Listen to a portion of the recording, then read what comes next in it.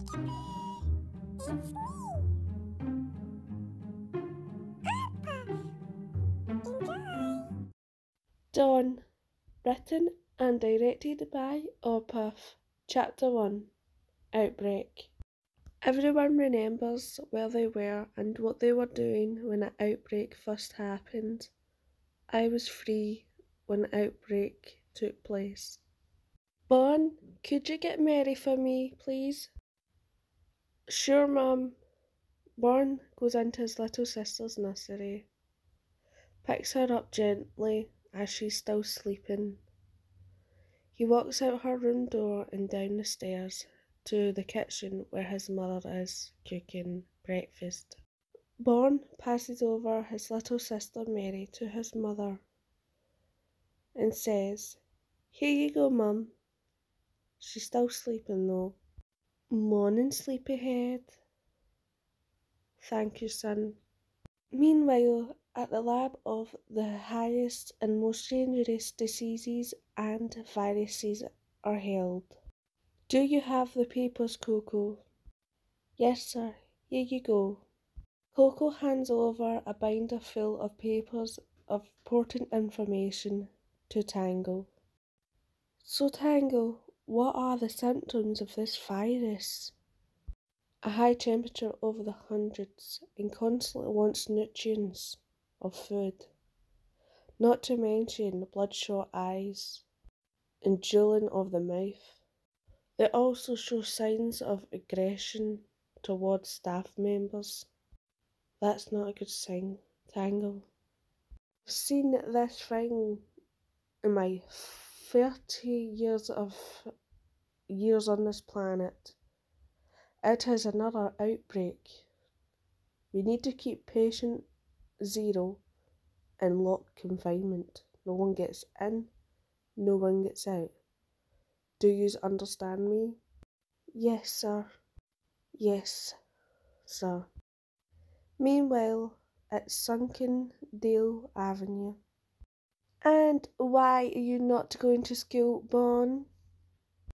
"Well, it's an in-service day, Mother, so I couldn't go to school anyways." "You better not be lying to me, Bon." "I'm not. I swear I'm not lying." "Shit! Patient 0 isn't responding, Diesel. What am I meant to do?" "He's dead. We can't do anything. The room needs to..." "Tango, where are you going?" "Tango, don't go in there. We don't know if that virus is airborne yet." "He's still a human being, Diesel. I can't let him suffer like that." He opens patient 0's door without realising that patient 0 is breathing. "Tango, get out of there now. Get out."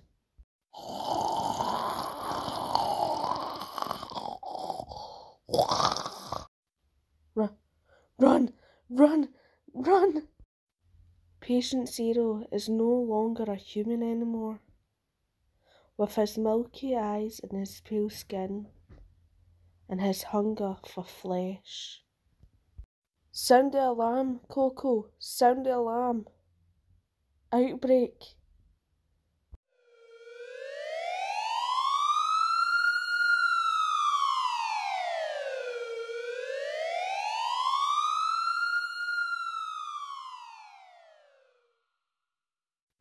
While patient 0 makes his way out of the containment facility where he is held, he goes around and infects other people with the bacteria and viral infection that he has, making more things like himself, more monsters like himself. Meanwhile, me and my family were napping in the living room until we heard a big bang at the front door. We shut up startled. "Let us in! Let us in! Let us in!" Bon's mother picks herself up from the couch, walks over to the front door and looks through the peephole. She sees 2 youngish men and a young woman with them. She opens the door and they barge themselves in, panting.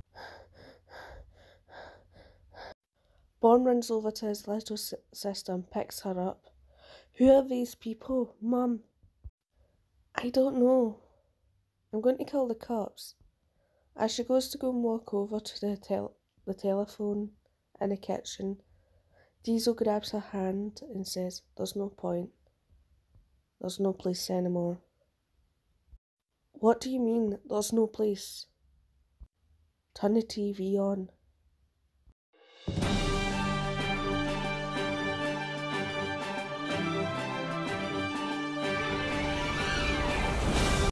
Breaking news, there's a viral outbreak happened.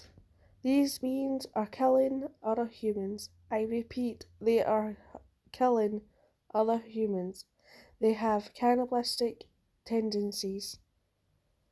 Do not leave your homes unless necessary. If you leave your homes, do use a weapon to destroy the brain. And remember, stay safe. Well, is it okay if we stay here for a while? No, I don't want you to stay here. I don't know who you are. What is your names? I'm Diesel. That's Tango. That's Coco. Wait, who are yous? They had to think for a moment there. If we tell them the truth, we will get blamed for the outbreak. We are farmers. I have a farming ranch just up north in here. Is it okay if I can stay here for a while? Sure, said Bon's mother. You can have the living room to sleep on. I think we need to do as the TV person says. Barricade the door, have an exit route in case anything goes wrong, and board up the windows. Before more of that thing out there becomes more here. Oh, are you sure this isn't a joke? Bon, I brought you up with manners. You do not talk to your elders like that. Of course it is real. Have you not seen the news? Bon storms off to his room.